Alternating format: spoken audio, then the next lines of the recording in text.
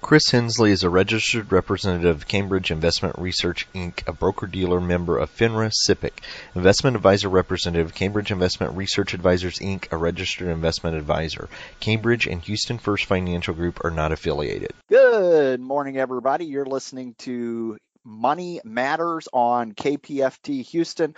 I'm Chris Hensley. The time is now 11 a.m. is what I'm so used to saying each and every Friday, but yet we are recording live from my bedroom again. During COVID and during the pandemic, we were doing these pre-recorded shows, and so the benefit of that is we have a YouTube version of this that we've been putting out, and so you'll get two versions of that. You'll get the podcast that will be on the website, but you'll also get the YouTube version.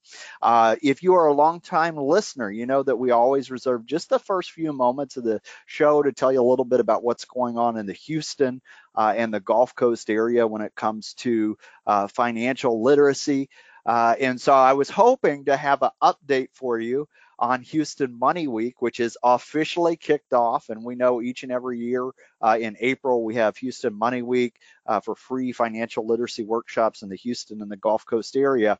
However, the meeting for that took place during the freeze that happened here in Texas last week. So as part of the leadership team looking to join in, the bulk of Houstonians here were without power and electricity and heat and experiencing snow. All I can say is that hopefully I'll be able to give you an update next month. And if you've been following Houston Money Week, you know that we've been very big for when we talk about savings and preparing hurricane preparation in the Gulf Coast. That's just part of it. Keep your bottled water, all of those things that we prepare for these storms on the Gulf course. Nobody had a snow or ice storm on our radar. Just not something we think about here in Houston, but it happens. So I'm sure when we get back to updating with you with Houston Money Week, you will hear that theme of preparing disaster preparedness, the things that we don't have. You can put a good financial plan in place, but flooding, hurricanes, snowstorms, things like that, those are the things that are on the back of our mind that aren't necessarily on our radar. With that, we have Laura, who has been patiently waiting. Laura is the author of the book, The Business of We, and I want to talk about this in the wake of Black Lives Matters movement, the COVID-19 pandemic, and a contentious presidential election. People across a diversity of geographies, ethnicities, races, genders, generations, faiths, and political views have to work exceptionally well together for the sake of not only economic recovery, but America's future. Inspiring, pragmatic, and packed with helpful examples and tools, The Business of We is an indispensable guide to start us moving forward. The author, Laura Kriska, is here with us today. Laura, thank you so much for joining us. Thank you so much for having me. Absolutely. And for listeners who aren't familiar with you, can you tell us a little bit about yourself? Sure. Well, I'll start by saying that I help companies build diverse and inclusive organizations without spending any money. So that's kind of my life's mission. And I started by being interested in foreign cultures. I was actually born in Japan. Oh, wow. Yeah, I was born in Japan. Nihon de umaremashita. That means I was born in Japan. Nice. My parents were missionaries there, but I was only there till I was 2. I grew up in Columbus, Ohio. I'm going to say I have a soft spot for Houston. I travel there. I used to travel there a lot. In fact, my very last business trip was last February to Houston, and I miss having those opportunities. So hi, Houston, I miss you. Well, hello. Little did we know the very next month, nobody would be traveling for quite some time. Yeah. But I grew up, unlike Houston. I mean, Houston's one of the most diverse cities in America. I grew up in Columbus, Ohio. Columbus is more diverse now than when I grew up, but I grew up in a very non-diverse community. Mostly white people who looked like me, who sounded like me, who, the big difference was kids in my school who were Catholic versus the non-Catholic kids. That was the big divide, if there was any cultural divide. But but I was very interested in different cultures. And my junior year of college, I lived in Japan. And then after college, I wanted to get a job working in Japan. And I was very lucky because Honda Motor Company had made a huge factory in Ohio. And I got a job working for Honda, and they sent me to the Tokyo headquarters. I was Wow. 22 years old, completely clueless, but at the same time, completely full of myself. Do you remember yourself at that time, Chris? I do, yes. Looking back, I think, I really had no business going to Japan, but also it was because I was so naive and so full of myself that I thought I could manage it and handle it. And I had a lot of cultural encounters, that didn't work out very well. And part of that was because I thought I knew what I was doing. I had the idea about myself that I'm open-minded, I'm a global person. I had spent some time in Japan. I love Japan. I was very eager to go there. No one was forcing me to go to Japan. And part of the problems that resulted occurred because I was so full of myself. I just thought that I understood everything. I thought that proximity to people who are different, I thought that a little bit of familiarity, which really was only on the surface, would be enough. And that's not enough. And that relates to the we building idea that I have, that I'm trying to share with people, is that proximity to people who are different is good. It's better than no proximity. Words saying, hey, I want to do better, or we've got to have a more diverse organization, that's also better than not saying it, but it's not close to being enough. And that's what we building is about. It's about practical tools.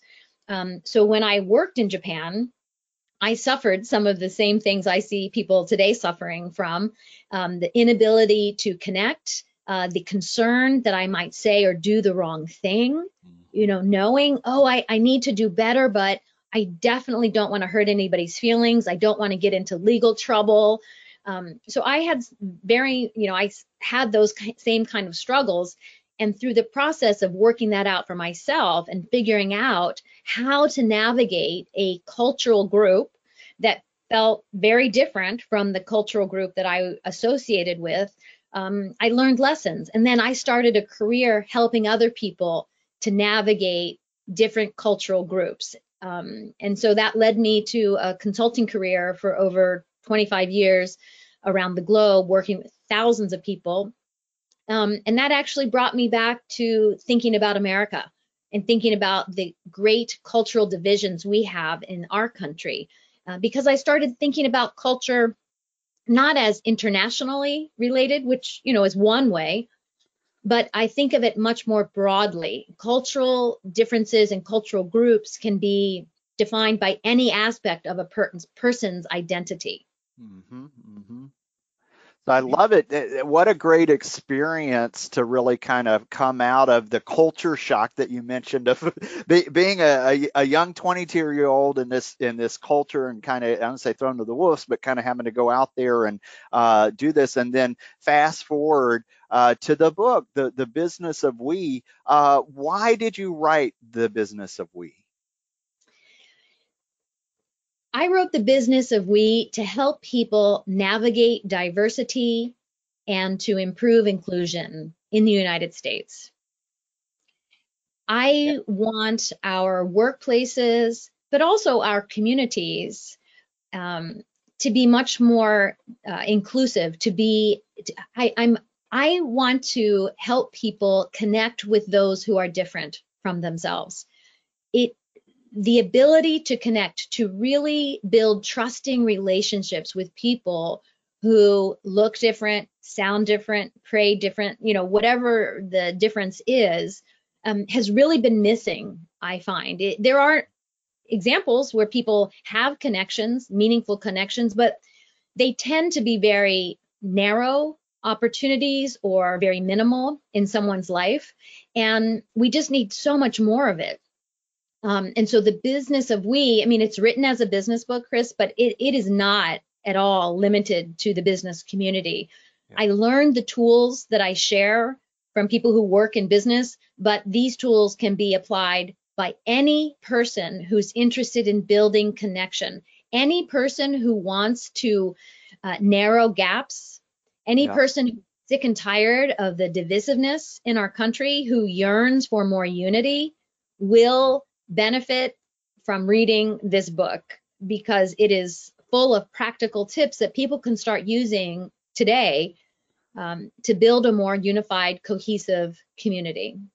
I love it. I love it. I mean, everything. I've always considered our diversity one of our greatest strengths, but it can be a roadblock. And we think of organizations and even geographically. I mean, we're in a state like I'm working remotely now and having to manage a staff. So we've got geographical, physical differences, political ideologies. The past year have been just this is a very important time for people to hear this information. One of the things that you say in the book, you talk about diversity can be divisive.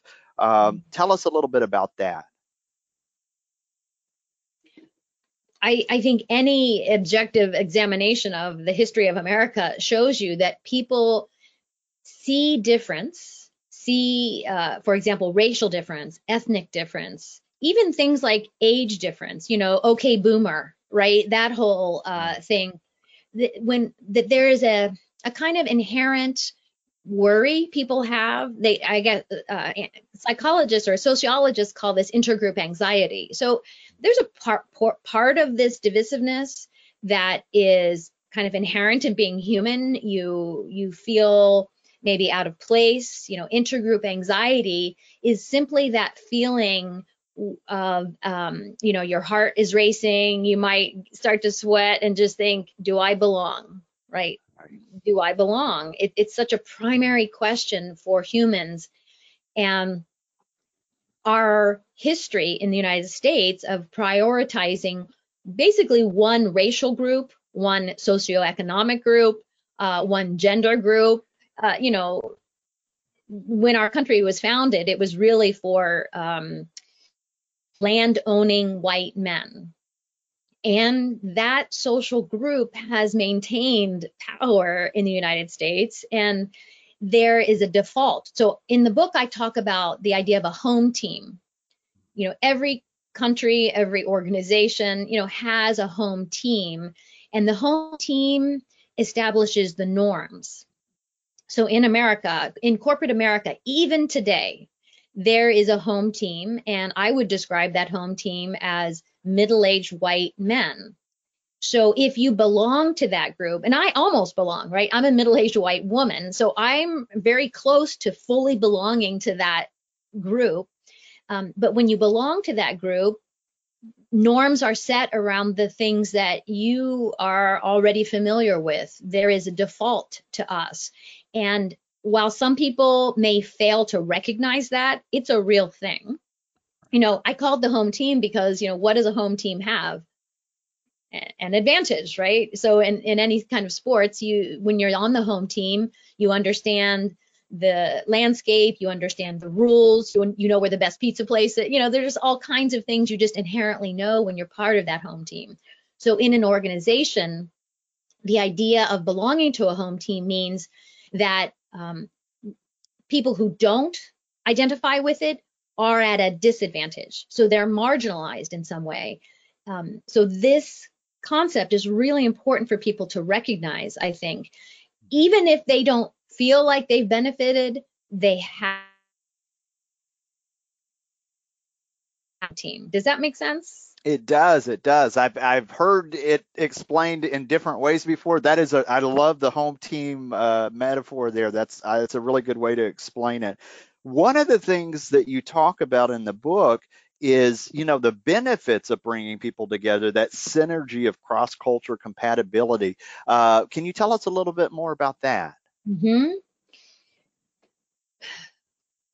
When you have integrated communities in your workforce, it brings points of view, new information that you just wouldn't have had otherwise. And really, the idea of the home team and this idea of seeing how different people bring something to the table really came to me clearly when I worked with Japanese companies.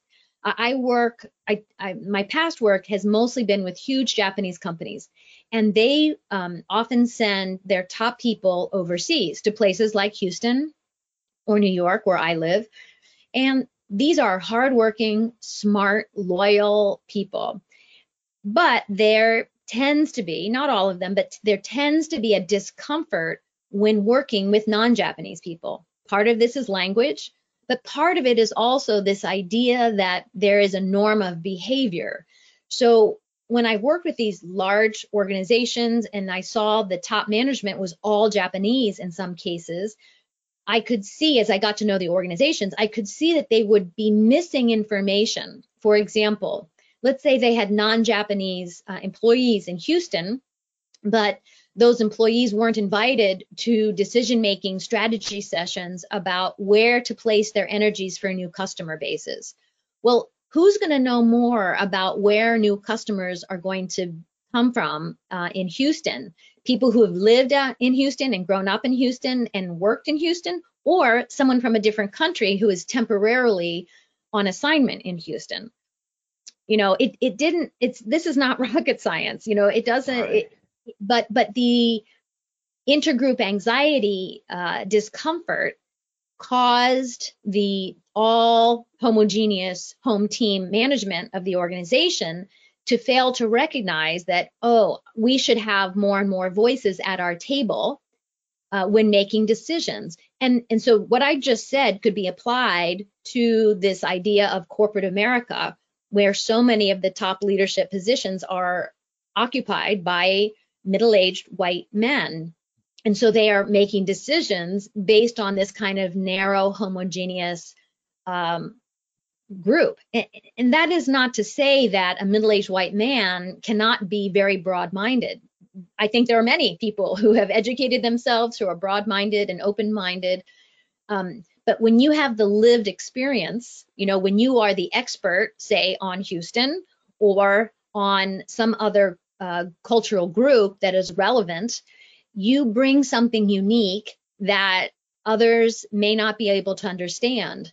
And I've certainly seen huge failures of organizations when they haven't done this. And let me give you an example. Mm-hmm. About 2 years ago, Dolce & Gabbana had a huge cultural catastrophe in China. So Dolce & Gabbana, huge Italian luxury brand, their biggest growing market is in China, and they plan an enormous, their largest ever fashion show in Shanghai. This is planned for November 2018. And to promote this, they created these social media videos. The whole idea about these 3 videos was to promote the fashion show, get people excited, etc. But when they released these videos, there was a huge backlash because the videos ended up being really insulting to the Chinese population. And the videos is a beautiful Chinese woman, and she's eating Italian food. There are 3 different foods. One is spaghetti, a calzone, and pizza, and she's eating them with chopsticks. The idea was to be humorous. Oh, and there's a male voiceover, and it's very patronizing. Oh, honey, you can't, Anyway, it was meant to be humorous. It completely failed. The fashion show was canceled. But not only that, there was an enormous social media backlash. Products were taken off the shelves. I mean, it has had an ongoing huge financial impact on the business. So when I saw this, I thought, okay, one of 2 things happened. Either they had no Chinese colleague voices at the table when they were making the decision about these videos, or, so that would be a mistake, right? Having a diverse people and the benefit they would have had, maybe someone would have said, I don't know how well that's going to go over. Or they did have somebody and they didn't listen. Either way, it was a failure. And so the benefit of bringing people together is that you can consider all these different viewpoints and then make informed decisions. I'm not saying that people must do things the way another cultural group does them. What I'm saying in my book is that you need to do the work to pay attention and find out what matters to this other cultural group, and then make deliberate choices so that you can avoid causing huge damage and actually leverage your knowledge into successful promotional videos, into successful new innovative product decisions, into successful relationships and teamwork in your organization. I love it. I love it. A lot of that of what you just said makes a lot of sense. From the investment world, this just popped into my head. We have something called regional bias, where when you're doing portfolio construction, if you are, local expert, people can only think there or U.S. domestic. They don't think of it as a global economy, and that I'm just kind of translating it to the investment side. So that kind of popped into my head when we were talking. We've just talked about some of the organizational challenges and of groups and working together. But in the book, you've come up with this process to help them work through it. Can you tell us a little bit about that process? The we building process has 3 simple steps. They're very simple. I will go through them very quickly. But I want to say that while the steps are simple, creating a we culture takes time and effort. It takes ongoing time and effort, but it's very doable. So the 3 steps are: first, to foster awareness of culture. And that simply means that culture is not just an international experience. Culture can be a generational experience. I don't know about you, Chris, but I have I'm about to have 3 teenagers in my house. On Friday, Yeah. I'm going to get, the third one will be 13. And Holy there's smokes. a generational difference. Thank you. Generationally, there's a difference, and that is a culture gap. And so culture gaps can be applied to any aspect of a person's identity. Step 2 is the most important tool, I think, in my book, and that is called the us versus them self-assessment. It is a series of 10 yes or no questions. And it requires a person who is trying to narrow a gap to ask themselves these 10 simple questions and just honestly reflect and answer them correctly. And so if you get a low score, it means that you're not well suited and prepared to be successfully interacting with this other cultural group. And not to worry, if you get a low score, it simply means you need to take some actions to build your level of integration. And notice I didn't say agreement, right? Level of integration. You need to increase your face-to-face interactions and have more interactions of increasing depth. That is how we learn about another cultural group. So this self-assessment provides an immediate measuring tool for any person at any time, and it will tell them how deeply integrated they are in relation to this other group. Any no answers become a potential action point for someone to increase his, her, or their own score. And then finally, the third step is the gap closing action plan. And that's simply a matter of deciding, well, what am I comfortable doing? What do I have time to do? What am I going to do? I gave a TEDx talk about 2 years ago, and the topic was how small gestures can bridge the gap between us and them. And I completely stand by that title, which is really small things are the starting point for meaningful connection with people who are different. So let me give you an example of that. If I was trying to bridge a gap with someone from a different country, I could do a small effort, like let's say I'm going to have a colleague from in Italy work with me. Maybe we're going to be remote, like you were referring to the fact that you're remote now. And so I could invest 10, 15 minutes on Duolingo or on YouTube and learn how to introduce myself in Italian. That's it, right? That's a pretty simple task and action that I could take so that when I virtually met this person or one day and actually meet them, I could use that little bit of skill to, connect a little bit rather than expecting that person only to speak in my language. So the idea of actions can be everything from small things that you do in private to radical choices that you dive in to another cultural group. if it's okay, I'd like to give you another example that I think is really relevant today in relation to Black Lives Matter. Mm-hmm. There are so many white Americans who understand things differently now as a result of what happened and what's happened in this past year about after George Floyd was murdered, the Black Lives Matter protest, and so many more people now understand that our country is not equal. There's a lot of work that needs to be done. And I have felt this way myself. I have had a kind of awakening over the past few years, but it's hard for people like this to know, what do I do? Like, I know a lot of people protested. I know people put signs up in their window, and that's great. It's so great to see this, but it's not enough. It is simply not enough to tweet something or put a sign in your window. It's better than not doing those things. But people who are in this category are, I think, having this intergroup anxiety, and they worry. What do? I don't want to be offensive. And so I would say to them, start with safe actions. Safe we-building actions are things you do in private in your own home.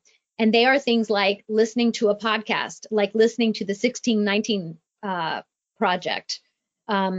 Rebecca Carroll is an author and activist I like to listen to. Come Through is a series of podcasts that she did last year. Read a book, How to Be an Anti-Racist by Ibir Next Kendi. So you want to talk about race by Ijeoma Olu. There's so many resources that you can do in private. Nobody has to know about it. There's no risk involved. You don't have to be vulnerable at all. So those are safe, what I call safe actions. But again, I would say safe actions are not enough. Eventually, you have to engage, and you have to be willing to engage in some type of vulnerable situation where you interact face to face with people who are different, and search for opportunities where you can listen and learn from people who have the lived experience of being a Black American. As white Americans and as people who are concerned about what's happening and want to do more, we can educate ourselves. But one of the most important things is listening to people who have a lived experience that we will never understand. And this is so important for business leaders. There are so many business leaders, again, in that group, that middle-aged white male group, who care about this, who are charged with making the decisions, but they haven't invested the time to listen to either their employees or some colleagues that have the lived experience that they simply will never have. I love it. I love it. Sorry, the last group category is this idea of radical. Radical is really just diving in. It would be joining in solidarity, a group where you are maybe the only white person, where you are really putting yourself in a situation that might be very uncomfortable, that might have some risk involved in terms of you don't know what to expect. But when we make those choices, if I go back to the Italy example, moving to Italy would be a radical choice if I'm trying to get to know that cultural group. Radical choices tend to be rare, but they can be incredibly useful. I love it. You've just given several different kind of levels of small steps all the way to this radical. It's really hard for people to be jerks if they sit down and talk to each other. So I love this. Now we've got about 3 minutes left towards the end of the show. Again, we're speaking with Laura Kriska. Laura, just as we get close to the end of the show, one of the things you talk about in moving us forward is the need for building internal infrastructure. What does that mean? Tell us a little bit about that. It's one of my favorite topics. Thank you for bringing it up. It's simply the idea that each person inside needs to have these tools. So actually, let me tell you, the idea came to me when I thought about the 1991 Americans with Disability Act. And that when that law was put into effect, organizations had to put a lot of money and time into building a physical structure, infrastructure, ramps, parking for people who are disabled, closed captioning, right? There's a physical infrastructure that you can see. If you walk into a building, you can see whether they've done the work or not to comply Right. with this law. It is my firm position that one reason we have negligible progress in America in terms of racial equity in the business world is that the infrastructure necessary is invisible. We have laws that require, certain practices to be in effect, and lawyers spend tons of time and money trying to make sure people are behaving within those norms. But what you really need is to look inward and ask yourself those 10 questions, because without that, individuals who are charged with making the decisions will not be making fully informed, correct decisions because they don't have all the information. And so I really think it's critical, it's urgent that leaders, especially leaders who identify as I do with the cultural majority, the home team in American business, that each of us examine ourselves. Take the 10 question quiz. You can get it for free off of my website, which is my name, .com, lauraKriska.com. This one page is free. It's a free resource for anybody who wants to try now to examine and see, what infrastructure have I really created within myself? And if I haven't done the work, what can I do today to start changing that? I love it. Well, we are right here towards the end of the show. Laura, thank you so much for being on the show. You just mentioned a free resource. I mean, we've done a lot of shows on corporate responsibility. Here's some tools for people to actually be able to take action on this. You also referenced that TED Talk, so I'll make sure in the podcast notes to include that. Is there anything that I forgot to ask you that you'd like to share with listeners today? Well, I'll say that I'm going to start offering some free webinars. And if people follow me on LinkedIn, that's probably the best place to learn about those webinars, because I want to inspire a we building revolution, but I cannot do it myself. I need your help, Chris, and all your listeners to help me as well. I love it. I love it. Laura, thanks so much for being on the show. And you have been listening to KPFT Houston.